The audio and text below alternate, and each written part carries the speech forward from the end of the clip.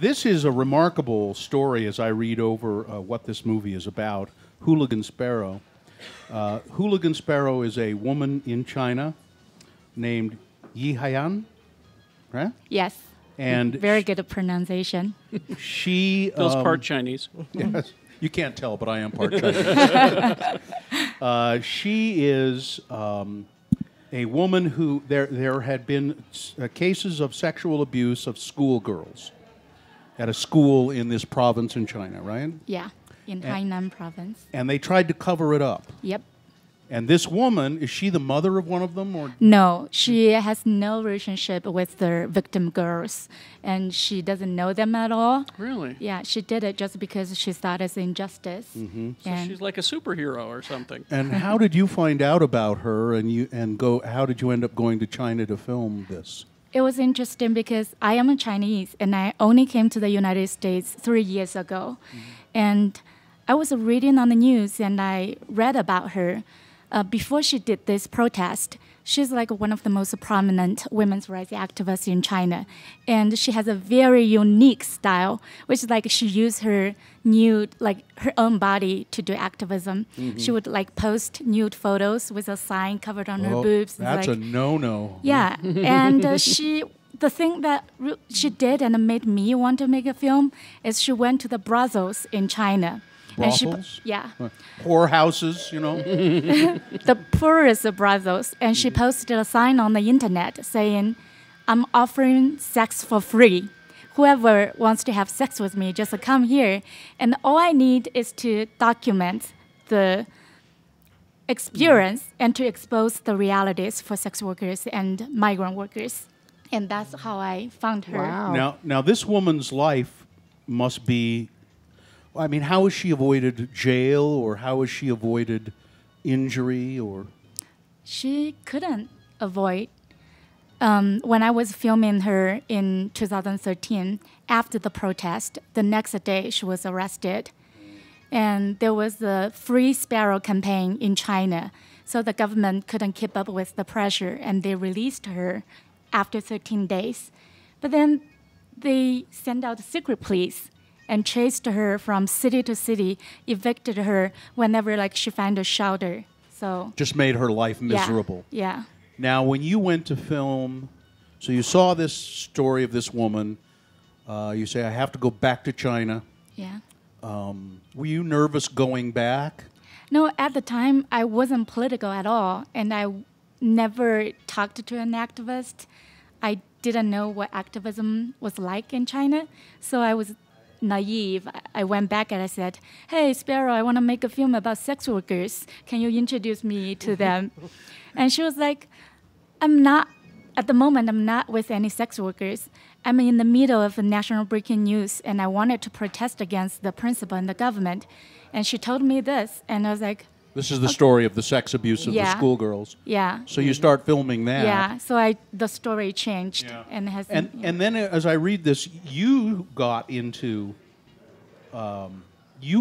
problems. Well, that's what I was going to ask: is how hard was it to film there, just to get permission, or did you get permission? There is no permission. No. Well, you don't need. Well, I would say you don't need, but even if you have a permission, you cannot film.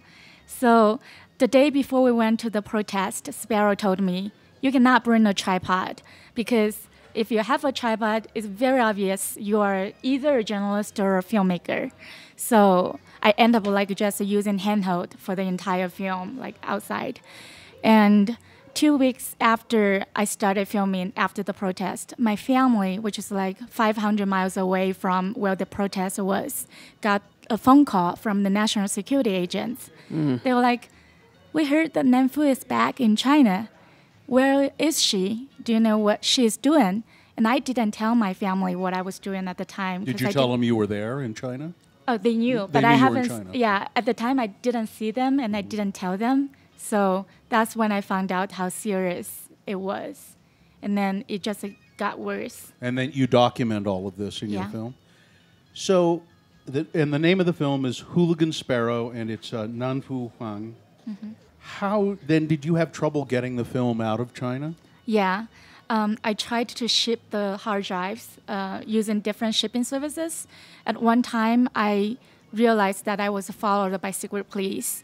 And I already handed the drive to the officer in the shipping service. And then I went out and I saw the secret police was there. And I was very afraid that they would take it. And then I went back and I said, never mind, I'm not going to ship it. Can you give it back to me? And then I tried FedEx because I thought it's not a Chinese shipping service. And the FedEx officer told me every media package, when they leave the customs, it will be inspected by the Chinese government. And we are not responsible for that. If you are aware of the risk, then you can do it. But we just cannot guarantee that you will get this to wherever you want to. I suspect that part of the film is how you eventually got the film out. Is that part of your film? Yeah. So let's not give it all away. You have okay. see it. Let's not give it all away. It's called Hooligan Sparrow. This woman, the Hooligan Sparrow, she's very determined looking, and she's a beautiful looking. I'm just curious as to one thing about how when you came. Why did you come to the United States, and do you plan on staying here? When I first came here, I wanted to study documentary. That's because I was majoring in literature in China, and I wanted to write. I wanted to tell stories, but I thought in order to tell a story that many people could see or read, then it has to be some kind of form. And then I came here to study journalism, and then I realized journalism is not going to help the stories that I want to tell. It has to be long form. And then I thought documentary is the perfect media. And yeah.